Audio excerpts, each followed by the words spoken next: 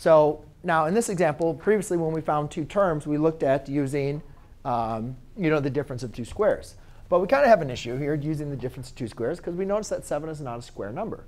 So another technique is, well, if we set this equal to 0, we realize we actually don't need to use factoring. We can use the square root method. So if I add a 7 to both sides, I get 7 equals x squared. And then I can undo squaring by introducing the square root. Now, the problem is I can't do anything else with the square root, right? So I'm just going to have to leave this as plus or minus the square root of 7. Part of the reason why we're not going to be using calculators is because I don't want you to approximate the square root of 7 as 2.64575513. I want you to leave it as the exact answer. All right? So there is my zeros.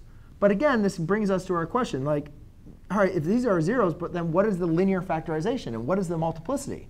How can I do this? Well, again, this kind of goes back to, like, how did we go from zeros to factors? And just a quick little reminder, if I had x squared minus 3x, let's say, plus 2, we were factoring this to x minus 2 times x minus 1. Now we do the zero product property. And then we can see that x equaled 2 and x equal to 1.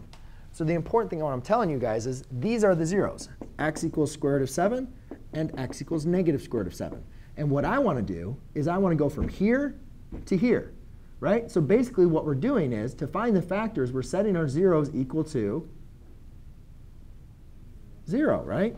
So you don't need to really show this step, but I'm just doing it so you guys can see where these zeros are coming from.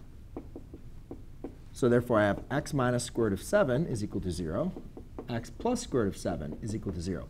These are the factors, just like these are the factors. So now, if I wanted to write the linear factorization, I could just say f of x is equal to x minus the square root of 7 and x plus the square root of 7. That's the linear factorization. And also, it's helpful, now that I know the linear factorization, I know what the multiplicity is of my linear factors. Right? So I could say x is equal to plus or minus square root of 7, and they all have a multiplicity equal to 1. OK? Any questions on that?